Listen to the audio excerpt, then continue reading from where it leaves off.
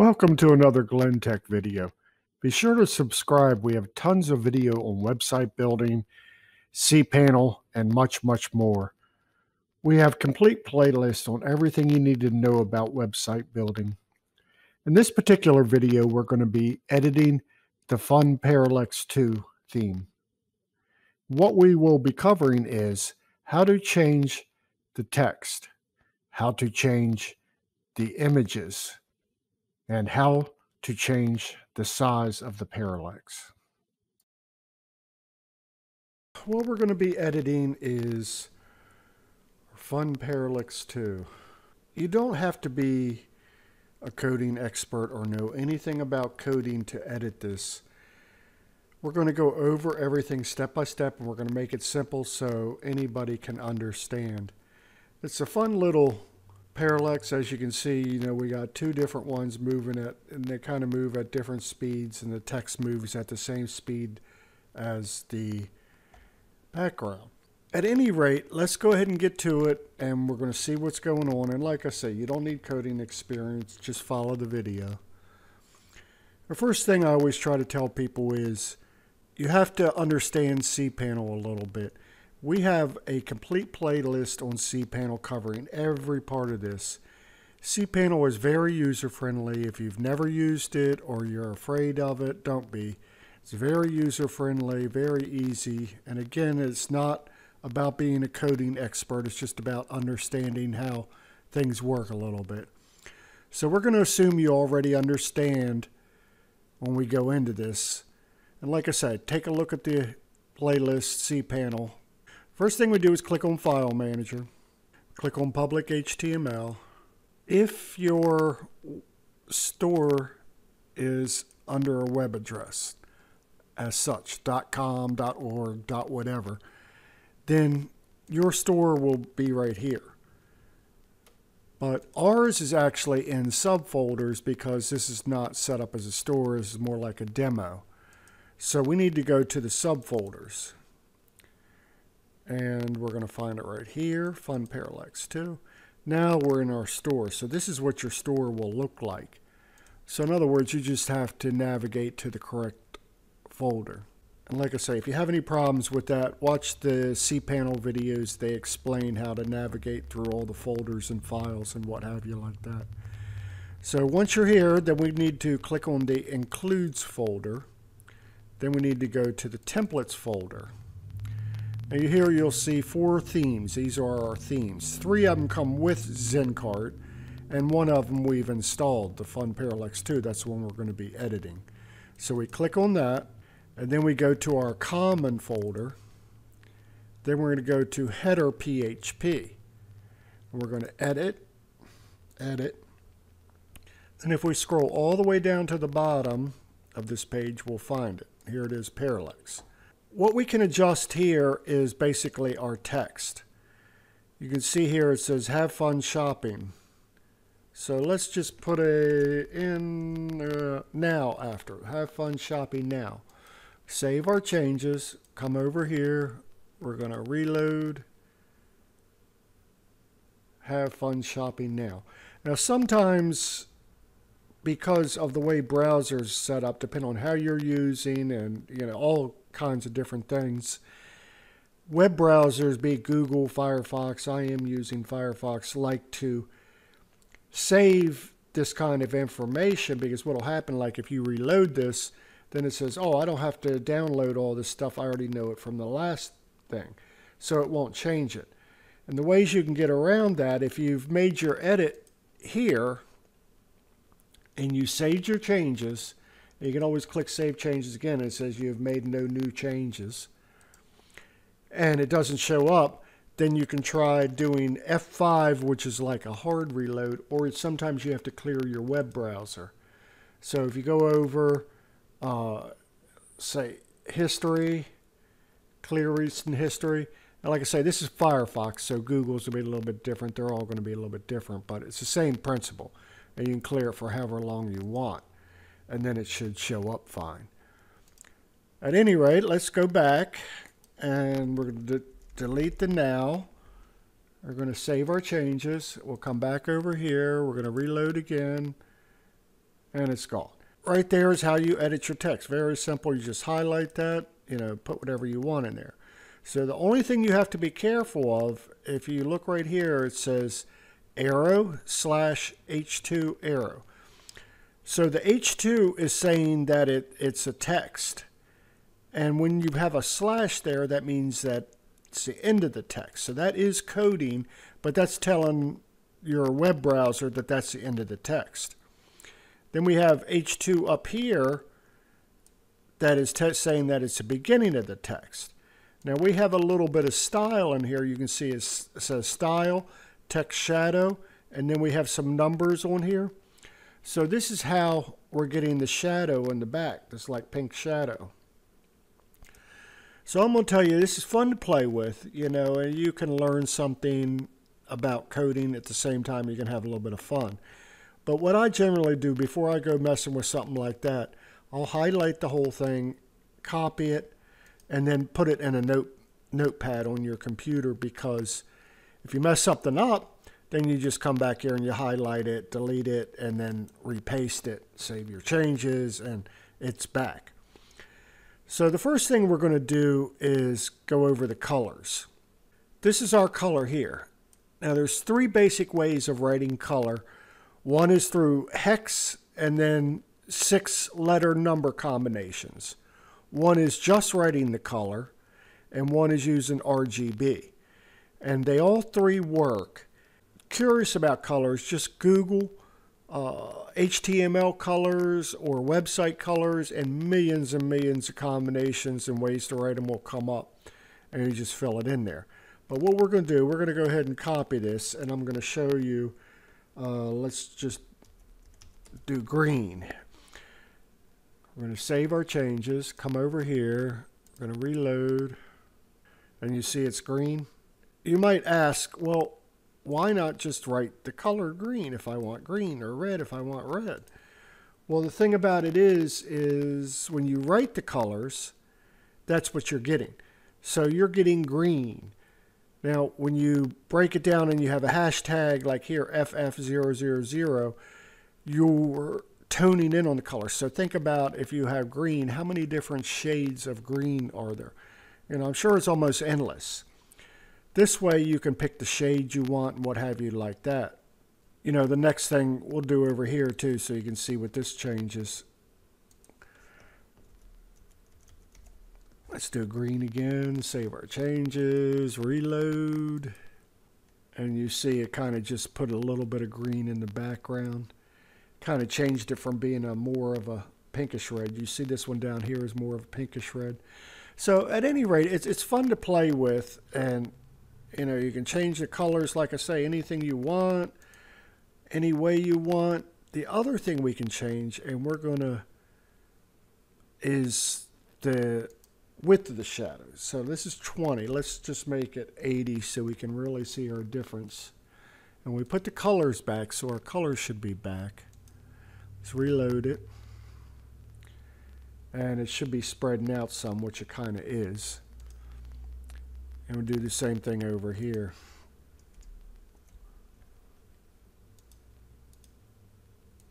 So it's spreading out more.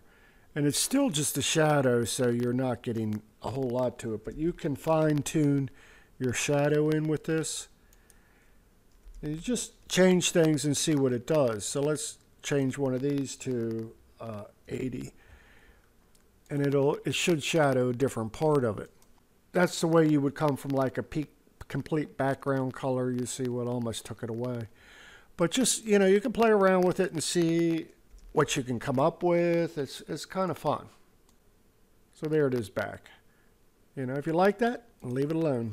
Move on. So at any rate, that's pretty much only edits we can do here. So we're going to close out of this one, and we're going to go up 1 level. Then we're going to go back to common, and we're going to go to main page PHP. We're going to edit, and then we're going to scroll down, and we will find it. your numbers aren't necessarily going to be the same. There's different things that affect those, the way it was uploaded and different other things. But you need to find to where it says Parallax. When you see the arrow, exclamation point, dash, dash, and it's dash, dash, arrow, and it's kind of green, that means that it's a comment, not a part of the code. So up here you see that's a comment. So this is just saying this is where that Parallax starts. And you see we got the exact same thing here. The only difference is that it's saying a Parallax 2. So this is Parallax number 2.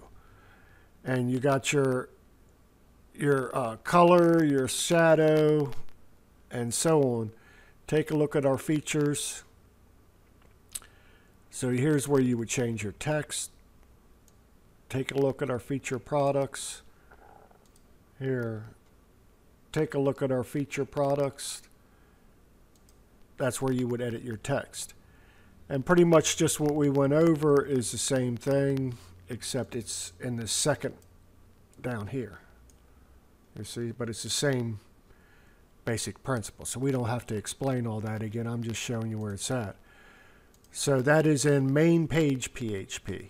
Then we go up one level and we come to CSS folder and we want style sheet CSS, and we're going to edit, edit, and then we're going to go all the way to the bottom.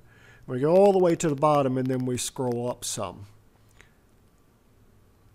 Okay, and you see here's where it begins. The same way, that is a comment for the CSS. It's written a little bit different, but it's the same thing. So there's basically nothing you can do up here. It's all part of the program to make it work the way it is. Where we start having our edit is down here where it says section parallax. So again, that's a comment, section parallax. So what we can do here is we can edit the size of it. Now, this also has the address for our image. Now, you don't need to, you don't want to change this, and we're going to go over how to change the image in a minute. But first, we're going to go over, we're going to change this to 400. You see padding top, padding bottom. We're going to change this to 400. And this is our Parallax 1, so that would be the top Parallax. Okay, so then we're going to reload it, and it looks the same. Let me try F5. There we go. See what I mean? So I've reloaded it with the arrow and it didn't change. So now you see how big the top part is? That's almost a full screen, right? So let's go back over here. It was 200. Let's make it 100. And you don't have to keep these numbers even, padding top, padding bottom, but it keeps it centered on your picture. So if you do like 400 here and 100 here, well then it might offset your picture a little bit, but you can try it, and if that's the way it looks good, that's what you want, and you can leave it that way. Well, that didn't work last time, so let's F5 again. So you see how small it is now. So see what I mean? So that is how you adjust this. We're going to put this back 400. No, it wasn't 400. It was 200, wasn't it?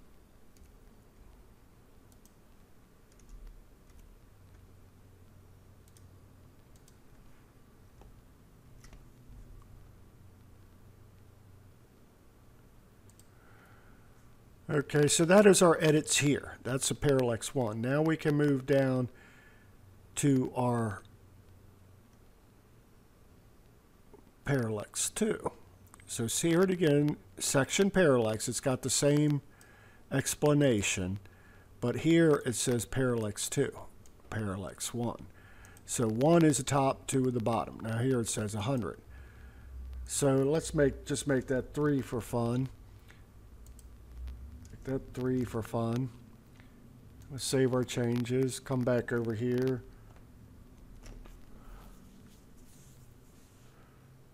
All right, so you see what that did? So it's kind of cool. You can play with it and get it where you want it. So let's go back over here and we'll put that back the way it was. 1, just for the sake of doing it. 1, save our changes, come back, reload, and there it is back the way it was. So it's pretty simple. You just have to be careful you only change what's there. You don't want to mess with any of the letters or anything else. You're just only changing the numbers. And again, if you take note here, take note of your number. It's 602 here. And I would, if this was new to me, I would do it. I would just go down to like 620, copy, paste, put it in a notepad. If something gets all screwed up and you mess up, you say, okay, I'm right at 602. And if you're like me, I would have to write down 602 on a piece of paper. I'd forget it. But then you just go back, highlight to where you stopped, paste it back in, save it, and boom, you're back where you started from. That is basically only adjustments you can make here. Now all this down here, media queries, that's all to make it responsive. So this is a completely responsive thing. In other words, you look on your cell phone and it will, adjust to the size. And you see here's our other address for our image. Like I say, you don't want to change it here. Now one thing, we're going to close out of this. One thing I forgot to show you, we're going to go back to common and we're going to go back to header PHP, edit. Okay, we're going to go back down to where our Parallax is. Now, when it says this divide, this is ending it. Again, anything with a slash in the thing is ending. But this is all part of the coding. You don't have to worry about that. But what you can do, if you notice here, these are tight against each other. So say you want to do a little bit of adjustment. Well, what you can do is you can do an arrow, BR, arrow. And that's actually considered a break. We save our changes, come back over here, we're going to reload, and you see how we got a space here? So if you wanted them separated, you can make them get a little bit of separation in them. And it's important, that's why I want to show you. So say we can do this again, arrow, BR, arrow. And it's written just like that. If you write it that way, this is what you'll get. So now our space got bigger. You can actually keep doing that, make as much as you want. That's the simplest way to create some space here if you want it. I find the whole thing a little bit entertaining. You doing this, you are learning a little bit about coding. And you can't help it. And it's kind of fun, see how to change things. So the last thing we need to edit, of course, is our images. So we're going to go up one level, and just to show you, we're still in our Fun Parallax 2 folder, and we're going to Images, and then you'll see the two images that are being used. This is par.png and par2.png. So the easiest way, I think, to upload images is here. What we're going to do, you can either do one of two ways. You can rename these. By that, you can click on them, rename, and we'll put a 1 here. So it's a different name. Or you can simply delete them if you're sure you don't want them anymore.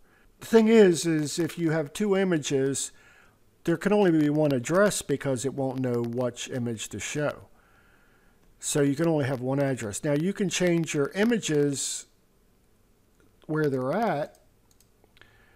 So the images we're going to be uploading is some of these. You can change them here, or you can change them up once you get them up. You can rename them. So we're going to click upload, and we're just going to upload them first. We're going to click select file, and the first thing I'm going to show you is two identical pictures, but you see how they're different sizes. So we're going to click on that, and we're going to upload another one, click on that, and then we're going to go back. So we're going to take this one first, we're going to rename it, and we're going to call it par.png. So that was the name we had before we changed it, right? We're going to come over here and we're going to reload. So we can see here that our image has changed.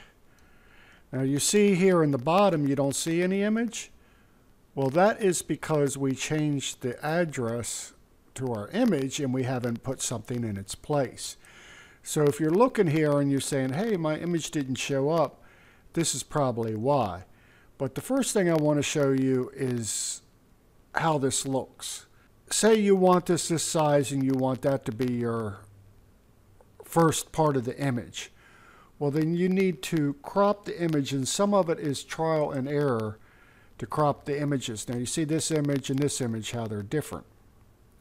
So this is the image we see. So we're going to try this image on there and see what we get out of it. So we go back over here, and this one we're going to have to rename first. And we're just going to put it in here for we know that's our new image. And then this is the one we got to change. All right, then we go back over here and we're going to reload. So you see how the image is in a different spot. So if you didn't catch that, I'll do it one more time. So you see the girls' heads here. Let's change it back.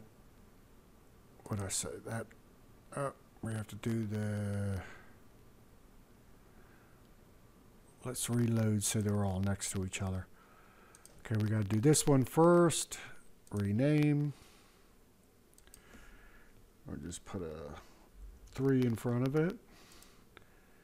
And then we got this one. We put an N in front of it. Rename. Put it back. Come over here. Now you see where the girls' heads are. Now watch again. You see how it's up higher?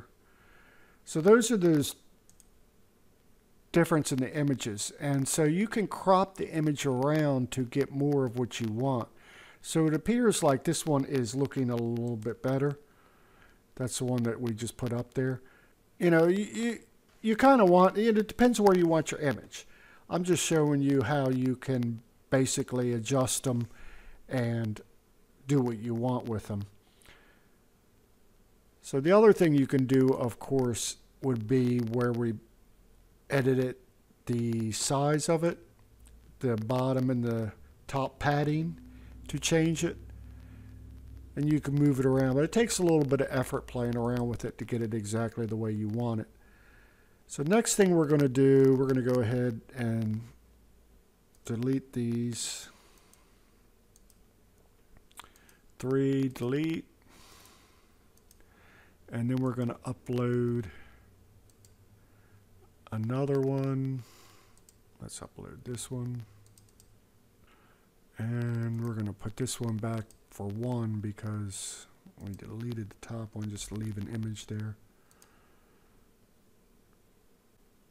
Okay, so there's the image we just uploaded. par.png. Rename file. Oh, I'm sorry. We need it PARPNG2. PAR2.png. All right, we go back. Are we going to reload? And you see there's our image down there. The way the images come out, I'll show you again. This is the BMW image, but you see the way the image is. And you see what's showing.